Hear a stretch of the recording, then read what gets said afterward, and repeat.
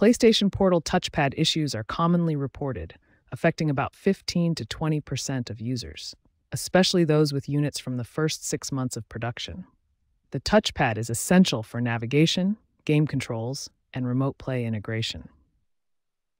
First, try a simple system restart. Power cycle your PlayStation Portal by holding the power button for 10 seconds, then restart your PS5 console completely. After both devices restart, re-establish the remote play connection. This fixes temporary issues about 60% of the time. If the restart doesn't work, reset the touchpad calibration.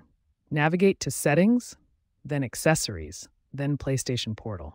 Select Reset Touchpad Calibration and follow the on-screen prompts to recalibrate the touchpad sensitivity. Ensure both your PS5 system software version 8.0 or later and PlayStation Portal firmware are up to date. Clear the remote play cache on both devices, delete the existing Portal profile, and re-register the device with fresh input mapping. This addresses firmware synchronization issues, which are a common cause of touchpad problems. These 3 troubleshooting steps resolve most PlayStation Portal touchpad issues. If your touchpad is still not responding after completing all these steps, you may need to explore advanced fixes or contact PlayStation support for hardware replacement options.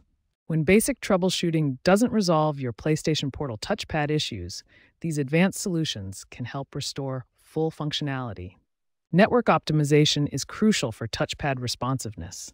Switch to a 5 GHz Wi-Fi connection for better performance and ensure your upload speed meets the minimum 15 megabits per second requirement.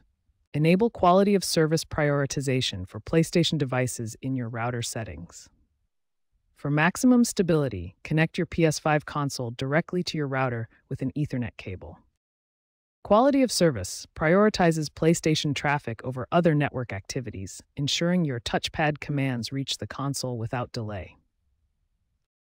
If touchpad issues persist, reconstruct the input mapping. Navigate to your PS5 settings, then Accessories, and select Controllers. Delete the existing PlayStation Portal profile completely, then re-register the device to create fresh input mapping data.